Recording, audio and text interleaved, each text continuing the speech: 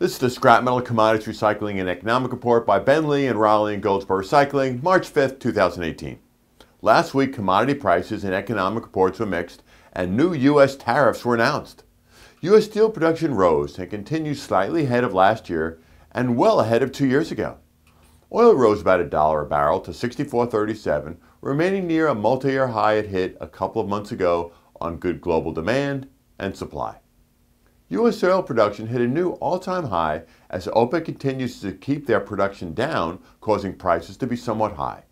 High prices allow U.S. oil producers to continue expanding. Iron ore rose $1 to $80, near a high for the year on good global demand, balanced with good global supply. Scrap ferrous prices were steady, and unless there is a change, many believe prices will actually be up this week as demand remains very solid. Hot-dip galvanized steel remained at $9.60 a ton, near its multi-year high on good demand. New tariffs could have this up soon. Copper fell 10 cents to $3.13 as we move to using May COMEX. While down, copper remains near December's multi-year high. Copper is down a penny this morning to $3.12. The 5-year chart shows copper slightly off last December's multi-year high. Copper inventories fell slightly on a good balance of supply and demand.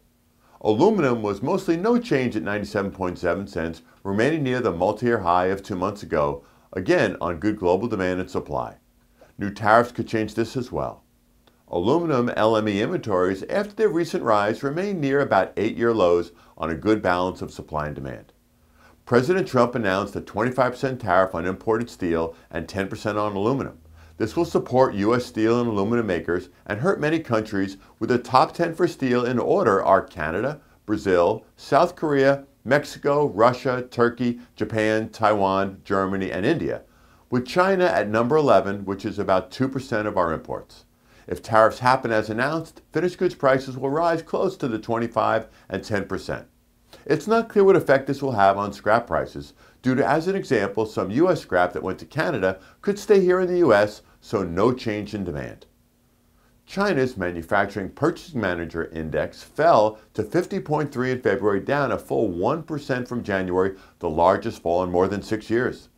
The growth in output and new orders slowed, but business confidence and raw materials on hand actually decreased.